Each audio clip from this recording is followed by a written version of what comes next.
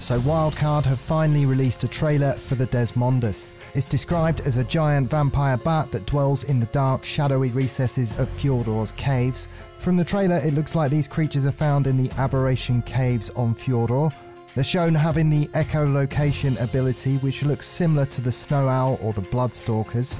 It's listed on the wiki as a hematophagus, so just like the Bloodstalker, it's going to require blood packs to tame. The dossier also says that it produces a sanguine elixir, and there's still very little information about it, but I'm sure it's going to act as an alternative to kibble, perhaps something like the Maywing.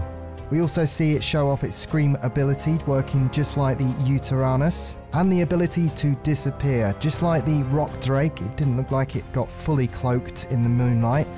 It's got a feeling that these guys are going to be present at the Bridge of Khazad-dûm on Fjordur as well, perhaps replacing the rock drakes. So be prepared to lose some of the creatures that are currently available on that map.